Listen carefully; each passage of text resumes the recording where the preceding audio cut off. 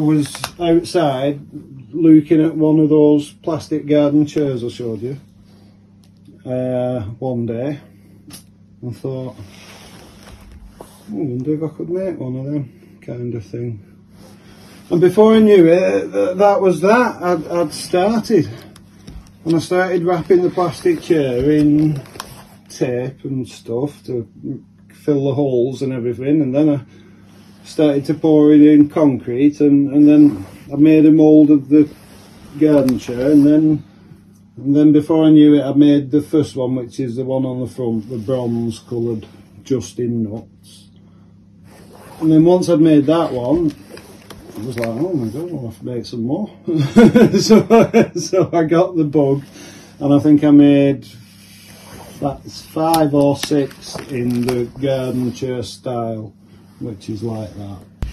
And then the mould was starting to crack a bit, and I was thinking, well, these do still look like garden chairs, and they felt like garden chairs, whereas these are actually, I don't know if you've sat on it yet, but you can hardly tell the metal.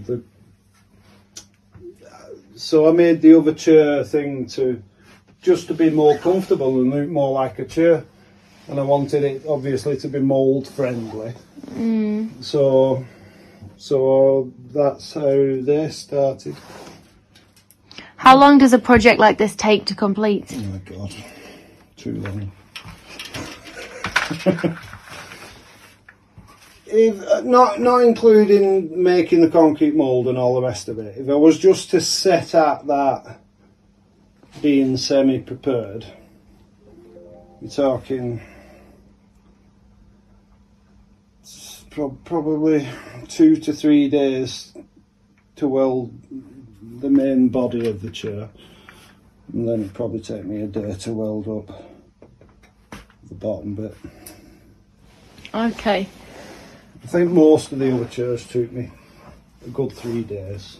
On top of the thing, I start somewhere around here. I have an earth rod placed into the concrete mould, and then I start there, and I just build out from it, one nut at a time, just putting them in and welding too, and I build it out and out and out until it's all done.